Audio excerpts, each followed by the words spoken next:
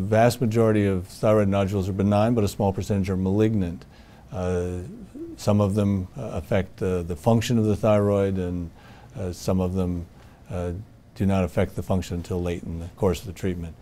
When a patient presents with a thyroid nodule, the most important thing is to get to know that patient and find out in their general health status.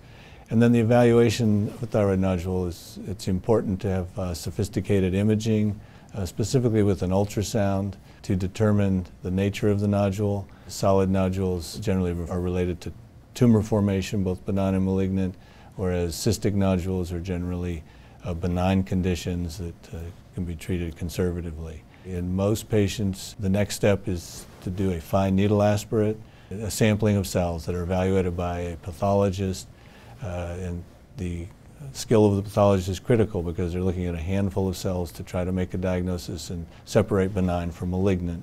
Every patient has options for treatment. Many benign nodules that are small and either growing slowly or not growing at all can be managed conservatively with periodic exams and blood tests.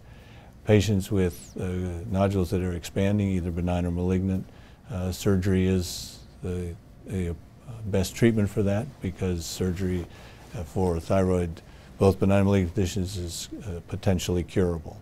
The operation, though, is delicate and requires a certain amount of expertise because of the presence of the thyroid is located in the central portion of the neck with adjacent blood vessels and nerves, as well as adjacent glands that regulate the level of calcium in the bloodstream.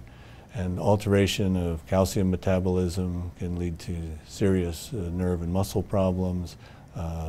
Injury to the nerves that control the voice box can lead to hoarseness chronically or transiently or permanently.